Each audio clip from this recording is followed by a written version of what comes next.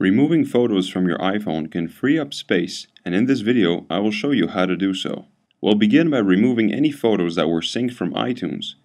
Open iTunes on your Mac or Windows, and make sure that your iPhone is either plugged into your computer or available through Wi-Fi sync. Click on your iPhone in the sidebar and go to the Photos tab at the top.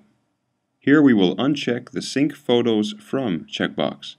Upon syncing your iPhone, these photos previously synced will be removed. However, you will still have all the photos you have taken or downloaded directly on your iPhone. One of the easiest ways to remove these on Mac is using the Image Capture application. After connecting your iPhone to your computer, open Image Capture either by looking in the Applications folder or searching with Spotlight. With the app open, select all the photos that the app detects from the phone, which are the photos in your camera roll. Then, we could either import these if we haven't done so already, or right away click the Delete button on the bottom of the app. It asks us to confirm this operation and will then proceed to delete all the photos we selected. Be prepared to wait if you have a lot of photos on your phone. To perform the same operation on Windows, connect the iPhone to the computer via USB, open My Computer and choose the peripheral Apple iPhone.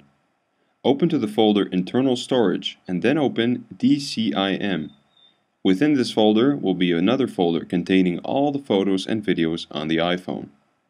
From the folder containing the pictures, select All and then Delete. Leave your comments below or contact us by email.